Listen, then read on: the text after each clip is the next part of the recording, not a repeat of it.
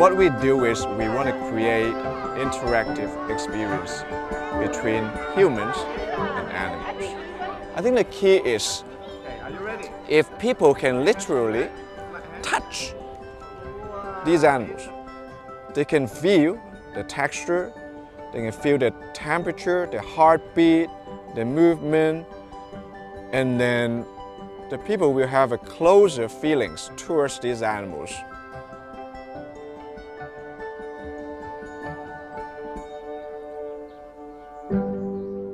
Toni Kingston's mobile zoo is popular among children, parents, and school teachers in Hong Kong. But it was not his idea to come up with one. It was an opportunity that came his way when he was just starting out as a wildlife educator. A school invited Toni to talk about wildlife to students, and this instantly became the spark of an advocacy for the zoologist who later founded Jurassic Garage in 1997. Because the fangs are underneath, they are hiding. He just wanted me to do a little bit of sharing with a PowerPoint, like the typical presentation. And then I said, I will be talking about animals. What about I bring you some real live animals so the students can have a better idea what I will be talking about. And then I brought some reptiles and small mammals and birds. And then all the students were so happy. Jurassic Garage has over 8,000 animals, mostly small animals like lizards, on a farm in New Territory. Toni tries his best to let the animal retain their natural behavior so that when he uses them to educate people, people can understand the wild animals' natural traits rather than treat them as pets. Also, safety is very important for a mobile zoo, especially when most of the audience is kids. The animals in here, in Jurassic Garage, were captive bred. They had never been in the wild.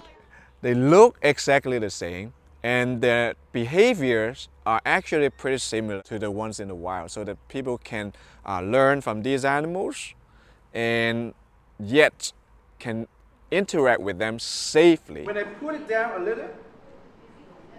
Before Jurassic Garage started, I had already been studying animals in the wild, in the jungle, in Africa, in South America, in Australia.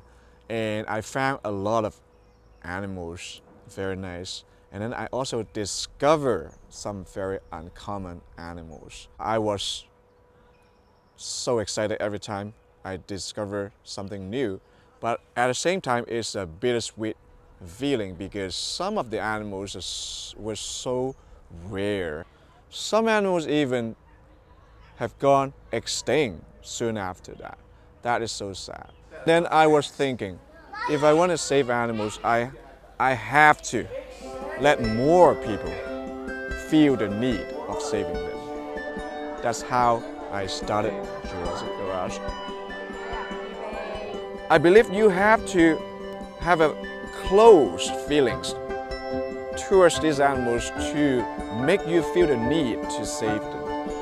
Because something really far from you, you don't really want to save them. You want to save something really close to you. This is exactly why we are doing this. Because I believe animal conservation has to be done by everyone in the world, not just by scientists, not just by conservationists, but by every single person. I started it more than 25 years ago, and then the first group of kids now have become parents. And then they are already having their own kids, and then they all love animals. And they are all trying to save animals. I'm so satisfied seeing the cycle going. Hi everyone.